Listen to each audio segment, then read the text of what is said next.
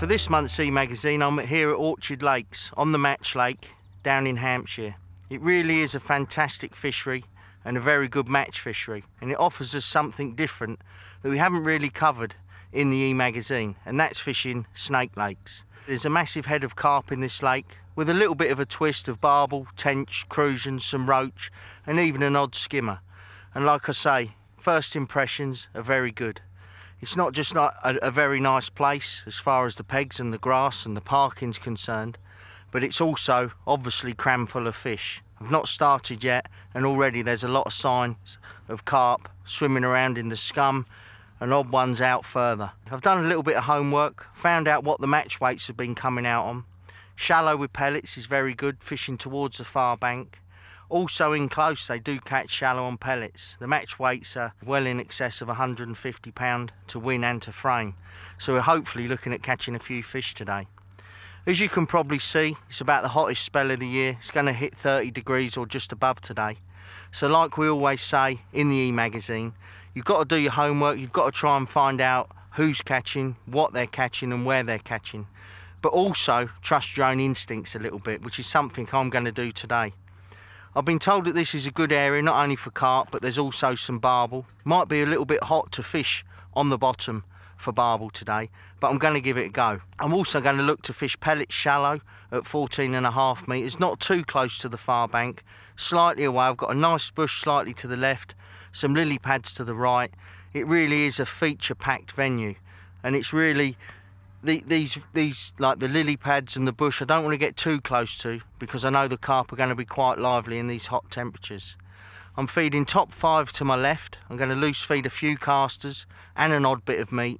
I've got a bottom rig for that. It's about 2¼ foot deep, absolutely perfect, next to some rushes that are situated on my left hand side. I've also plumbed up a rig which I'm going to target just barbel on in 3 foot of water with just luncheon meat. There's a lot of fish about. I think with the temperatures, fishing on the bottom in the deeper water is really going to be a waste of time. You've got to trust your own instincts and go with that, and with the hot temperatures I'm sure that we're going to be fishing shallow or in the edge. A little bit of a twist, I fish a lot of venues like Coleman's Cottage, various places like that where loose feeding casters can work.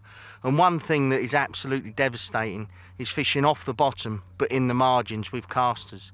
You seem to catch everything from the carp to, like I say, hopefully some barbel, some crucian, some tench and bits and pieces.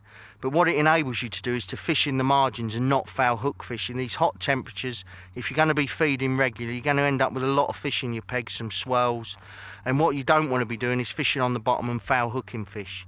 So something that I do and a lot of the Dorking team do is fish with casters in the margins but fishing half depth or just off bottom. Hopefully we get a few fish in our peg and I'll be able to demonstrate that in more extent later on in the session. I've put up 2 rigs for fishing shallow, the new Drennan Crystal Dibbers 0.2s, 018, 016, reasonable size hooks. I'm going to be loose feeding 6mm pellets. It's fishery pellets here, as are a lot of commercials nowadays. 6mm pellets on that line. I'm going to be loose feeding a few casters and some meat down the edge, and then if I'm not catching the barbel, which I know that there's a good head in here, I'm going to start introducing a little bit of meat onto that 3 foot line and just see if we can catch a few there.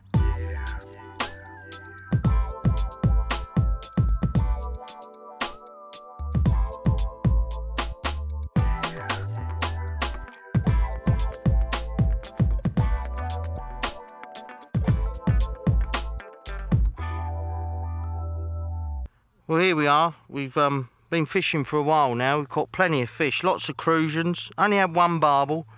We've had a few carp. I had a little spell fishing long and shallow, but as with a lot of these commercial venues, these snake lake type venues, where there's a lot of fish, a very good line is normally really close in, really close to you on the top 3. I've fished a lot of venues over the years like this, from Wyland's Farm to Partridge Lakes in Yorkshire, and what you find is there's an awful lot of fish in the lakes, and by fishing really close to you, you cut down on the amount of fish you get in your swim. Because there's a lot of activity, see there another fish, crucian, because there's a lot of activity with netting the fish, with your nets and everything, you don't get hundreds and hundreds of fish in your peg.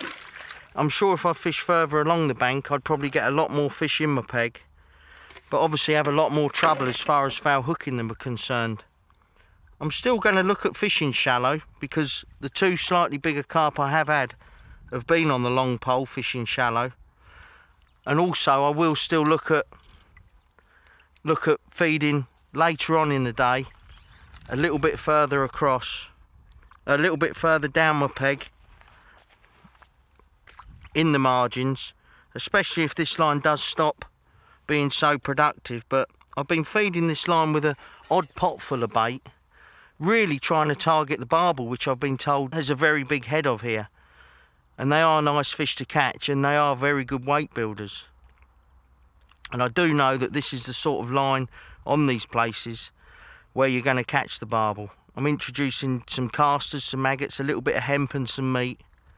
I'm really looking to bottle those barbel up. Barbel, like I say, is something that we've not really covered a lot in the e-magazine, and they're getting more and more popular on commercial fisheries. But what you do find is they're quite a shoal fish, even in the hottest of weathers. You know, when you find them, you'll quite often catch quite a few more than just one or two. It's still fizzing where I've fed out there. I'm not going to keep piling bait in everywhere, because on these smaller snake lake type commercials, you don't need to pile the bait in to keep the fish in your peg.